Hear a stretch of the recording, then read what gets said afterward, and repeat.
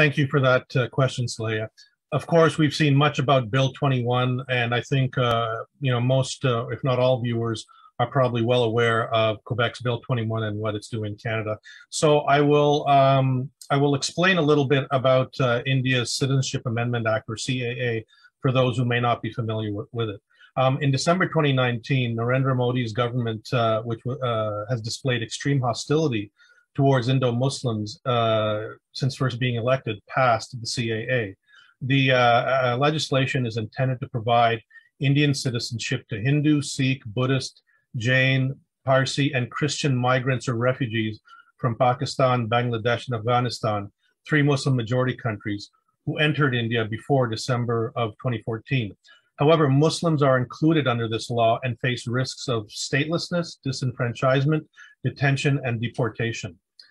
This religion test violates the secular nature of the Indian Constitution and eliminates equality between Indian citizens and violates, frankly, the Universal Declaration of Human Rights, to which India is a state party. In addition, the law targets those arbitrarily declared as foreigners via a discriminatory bureaucratic process. In particular, it directly impacts 1.9 million persons of Bengali origin, the vast majority of whom are Muslim, who are excluded from the National Register of Citizens in the state of Assam.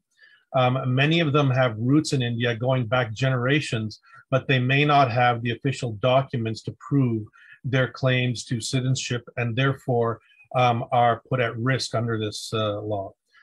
Critics say that the CAA bill is part of Modi's agenda to marginalize Muslims and to undo the secular nature of the Indian government.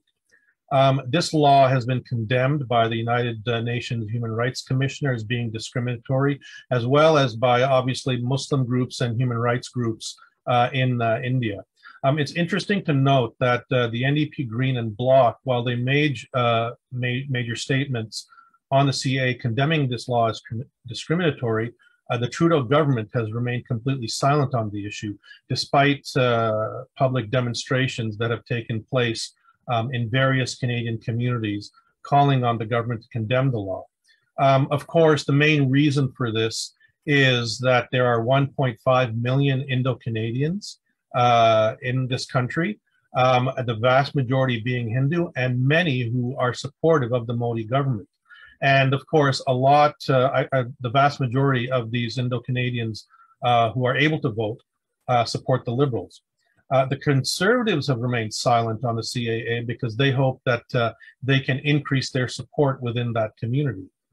Now, Quebec's Bill 21 secularism law was passed in June 2019, and it was the culmination of more than a decade of efforts by, frankly, the white Francophone Quebecois community to limit the religious rights of Quebec Muslims. The first salvo in this battle in Quebec was fired during the reasonable accommodation debates in the late 2000s under then Liberal Premier Jean Charest. The next attempt to address the issue of reasonable accommodation and focusing specifically on the Muslim community was the attempt by the Parti Québécois government with their Charter of Values. Then when they got defeated and we had another Liberal government elected, that government put in place, I believe the bill was Bill 62, and it was called the niqab ban legislation by the Liberal government, and it was challenged constitutionally. Now, all the efforts of up to that point, if they had gone through the courts and reached the Supreme Court, would have been deemed unconstitutional because the efforts specifically targeted Quebec Muslims. However, when the CAQ got elected under François Legault, they took another approach. They decided to target all religious minority communities in Quebec, and they justified it under Bill 21 with the claim that it was to protect Quebec's secular society. And frankly, they didn't really care about the collateral damage to minority religious communities other than Muslims. Now, the issue of secularism, I think we all generally understand it, but at its core, secularism says that government shall not designate a state religion or favor one religion over another.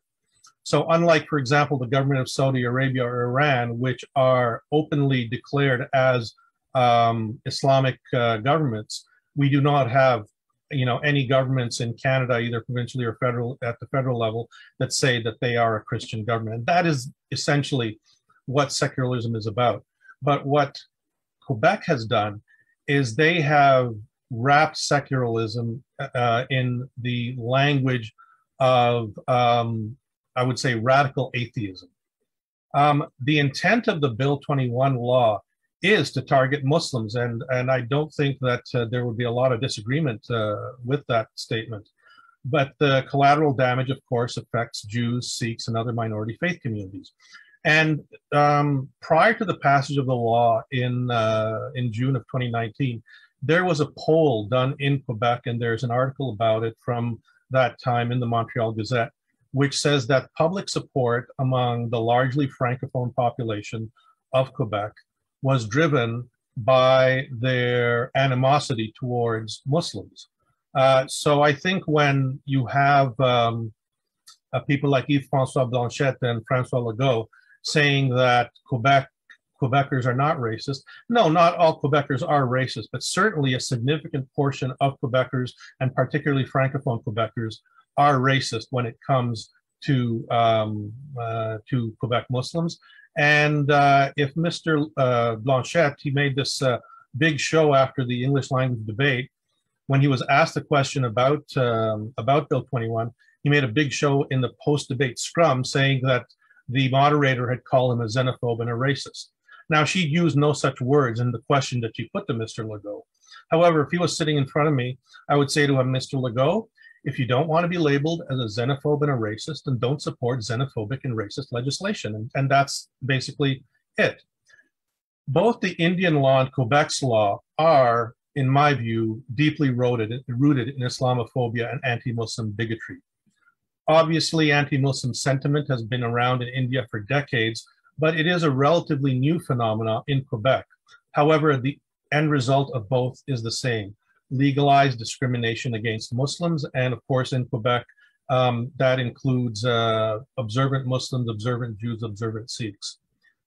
Now, while some Canadian party leaders have been willing to speak out on the CAA in India, they have all chosen to do nothing or say nothing about Bill 21 because of the fear of losing voter support among Francophone Quebecers. Aaron O'Toole has basically said he will respect Quebec's right to do what it does in its own house. Sadly, Jagmeet Singh, as the only other major party leader who is racialized, has also said the same. And Justin Trudeau, when he was campaigning the 2019 election, said he would be willing to consider government action. But of course, after the election in 2019, we heard nothing more. And essentially, I think that all three major party leaders are guilty of throwing human rights under the bus in Quebec. Both the Indian law and the Quebec law deny rights, and the primary targets of the rights being denied are Muslims. Both laws are unconstitutional in their respective jurisdictions.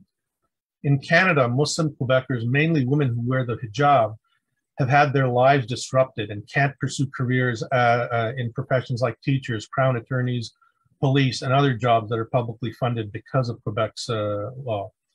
Whether things change, of course, depends on the challenges making their way through the Quebec courts, which can take years. However, the residents of Quebec who are affected by the law do have an option of moving to another part of Canada to pursue their public sector careers. Now, obviously, that's not ideal, but unlike the situation for Indian Muslims, they have an option. Indian Muslims, of course, don't have similar options due to the decades of hostility towards Muslims, which has also infected India's justice system and got a steroid boost when Narendra Modi formed the government in that country. The state-sanctioned bigotry and racism targeting Muslims in Quebec, India, and frankly, in nations like France, China, Israel, and other nations, is a direct result of anti-Muslim hostility and an explosion in Islamophobia around the world following the 9/11 attacks 20 years ago. Since that day in 2001, Muslims have been vilified, dehumanized, and denigrated in various countries, It's been the same thing has happened in news media and, of course, in entertainment media, to the point that in some jurisdictions, politicians use the vilification of Muslims as a path to electoral success. And frankly, that's what's happening in Quebec, both provincially with François Legault and federally under the Bloc Québécois.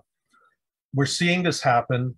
When François Legault talked about the issue of Quebec's Bill 21 in the debate last week, he said it was the right of Quebec to do what it was doing. It was an expression of Quebec culture. Frankly, if your culture advocates racism or bigotry against any minority, then I think you need to really rethink how you express your cultural intentions. Ultimately, whether it's in India, Quebec, or China, or in France, the root problem is a pandemic of Islamophobia that is exploding around the world, where Muslims are in the minority.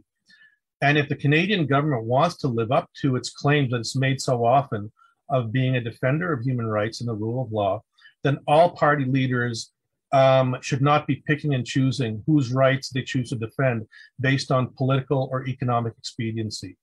All party leaders need to step up and defend the human rights of religious minorities, not just in Quebec, but also overseas if it wants to stand up as a human rights champion and speak out and act against foreign governments that implement policies rooted in hate, bigotry, and racism that result in the persecution of minorities both within Canada and outside. Thank you.